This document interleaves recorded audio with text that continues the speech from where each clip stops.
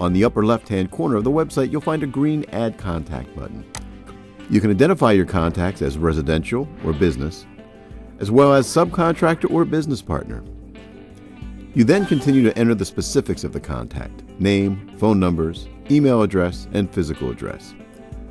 Once you've completed the contact information, click Submit. This brings you to the Contacts viewing page. You will find a Contact Task Select drop-down button on the left of the contact line. At this drop-down button, you may schedule a file update with the contact, view contact details, edit contact details, add a project for the contact, add an estimate for the contact, and email the contact and/or delete the contact. The contact page is a powerful and key element to the POPS system.